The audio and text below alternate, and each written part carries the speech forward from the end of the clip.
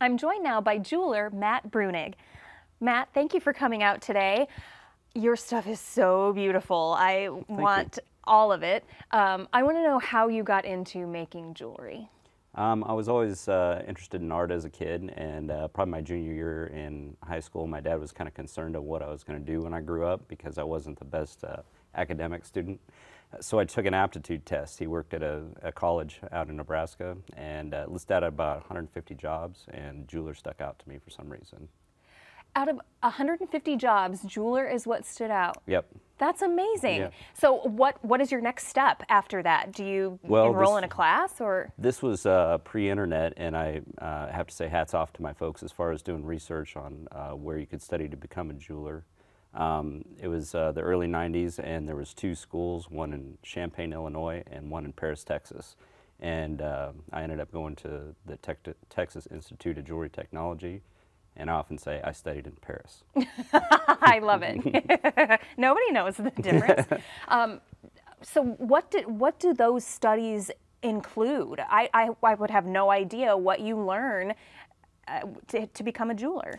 It's a vocational school, so it's all hands-on. The first semester, it's a total of 18 months, and the first semester is to learn the basics, what your tools are able to do, and then it carries on and gets into more jewelry repair, casting, stone setting, and then the final semester is working in fine metals, platinum, gold, silver. So do you design all of your pieces? Yes, I do. And how do you go about doing that? Does it start with a sketch and then you acquire the materials, or how do you? Well, I'm more of a three-dimensional type of a guy. I've always been more of a sculptural type of a guy. So I don't do a whole lot of sketching previous to making a piece. Often the stone gauges how I'm going to design a ring to hold it safely and aesthetically pleasing. So I often go through either a process of carving a wax model to house the stone, then casting that in whatever metal, silver, gold, or I fabricate, where I take just flat pieces of stock, manipulate them into the shapes that I want, and solder and fabricate the entire piece. What is the process of going from a wax model to creating a piece? What I'll do is I'll take that wax model and I'll case it in plaster. It's actually called investment, but it's about the same consistency of plaster of Paris. And then I put that plaster mold into a kiln at 1500 degrees. Everything burns away. I'm left with a hollow cavity inside of that plaster, and then I pour molten metal into it. So how do you acquire your materials? Where do you find the stones that you use and all of the different metals? A lot of the stones that people will see at art shows are previously loved gemstones. I get a lot of them from estate jewelers where they were probably set into a piece that was gold. Unfortunately, the gold was scrapped, and then the stones are made available to me. I reset them in silver, which make them a little bit more affordable for everyone. And they are just stunning. But you don't work just in silver. You also do gold and platinum, is that? Yep, and then I also do some sculptural pieces in alternate metals like bronze and copper. Now, what is the biggest difference between the metals? Is there one that's easiest to work with? I've been a goldsmith for many years, and I'd say that that gold is probably the most jeweler-friendly material to work with. Although I've really come around to being a silversmith, and that's truly my passion over the last 10 years. I've been a jeweler for over 25 and self-employed for the last 10, and just really enjoyed silversmithing because the expense of the materials is a little bit less, so I can afford to make some mistakes. I was going to ask you that. So, you know, if you're a painter, you aren't investing nearly as much in creating your art. Are you ever just terrified because you're working with these precious materials? No, because it's all recyclable. You know, if you mess up a piece and or you just decide it's not good enough, you can always remelt it and manipulate it into something else again.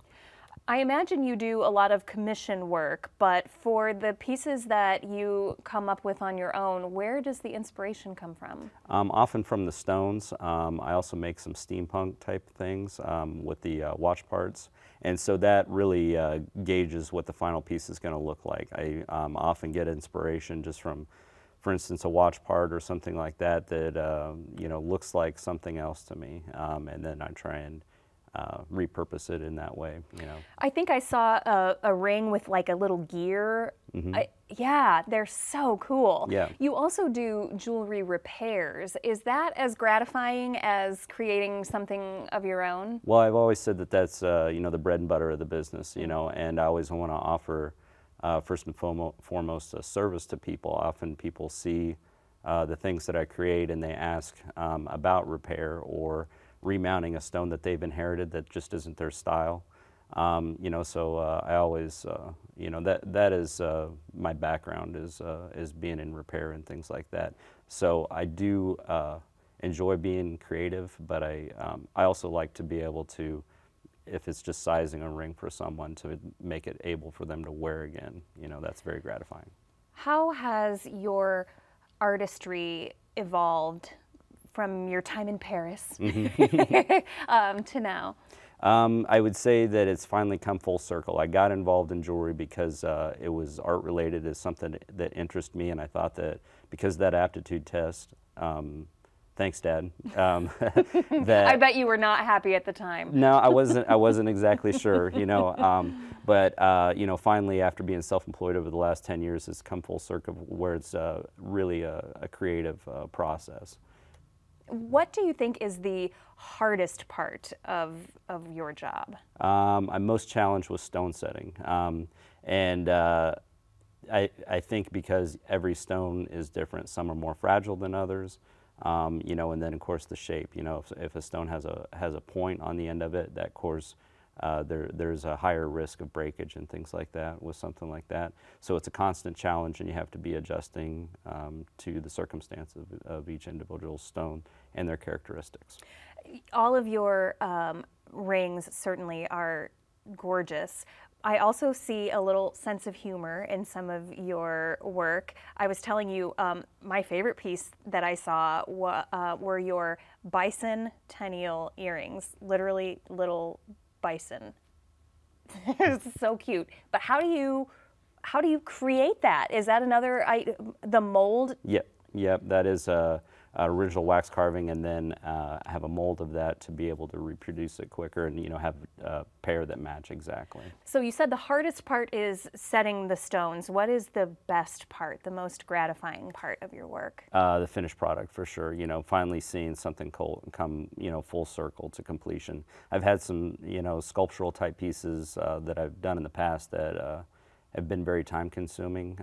You know, one piece in particular is a steampunk motorcycle, and I have about 40 hours in that piece alone.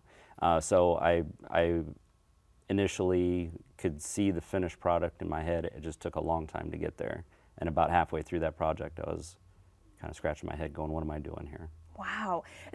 How do you work? Do you, I mean, are you setting aside several hours to work on the motorcycle piece, for example, or do you do it in little chunks at a time? Little chunks, short sprints. I say, you know, I'll honestly get manic. You know, sometimes I'll work late in the evening and things like that. And so it's, you know, when the inspiration strikes, especially on something like that. Whereas maybe just making a multitude of several rings with just a single stone in it, you can, you know, mass produce that. I've always been a production jeweler by trade, and so that's definitely my knack. You know, I know my strengths, and you know, so something like that. But often, you know, a more complex project, I'll try and take myself away from that for a moment, even just mow the lawn, and then the inspiration will kind of strike as you're, you know, doing something else. So. Do you have a favorite piece? A current favorite, I would have to say, is I do a lot of insect jewelry, and my current favorite is a piece that's called a cicada killer, and it's a combination of an organic casting and a steampunk piece. What does it feel like to know that your art is most likely going to be passed down through families and generations. Do you ever consider that? You know, one of the most gratifying things is my wife and I, we do about 25 art shows per year on average. And one of the most gratifying things is a mom and a daughter coming up and maybe picking her first stone, whether it be her birthstone or just something that a kid finds cute, you know. And I often will size that ring for their middle finger so that they can grow into it with their ring finger. So just, you know, even if it's kind of an inexpensive item, it's nice to have that personal gratification immediately, you know, with you know, a moment that's being shared with a family. So yeah, that's it's nice. Jewelry is so personal because obviously you wear it on your person.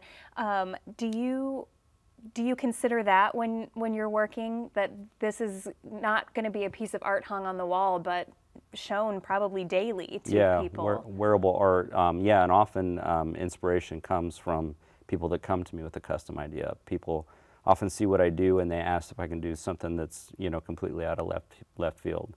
And so I love inspiration from others, and it's really nice to kind of bounce ideas back and forth between a customer and I, and then finally have a finished product and being able to see how happy they are. Whereas when I was more of a corporate jeweler, somebody behind the scenes, you don't get to see that final step of the customer being happy. So. Well, the next time I need a gorgeous gift for a lady in my life, I will definitely be looking at some of your pieces. Thank you so much for taking the time and for all of your beautiful work. Well, thank you very much. Thank you for having me.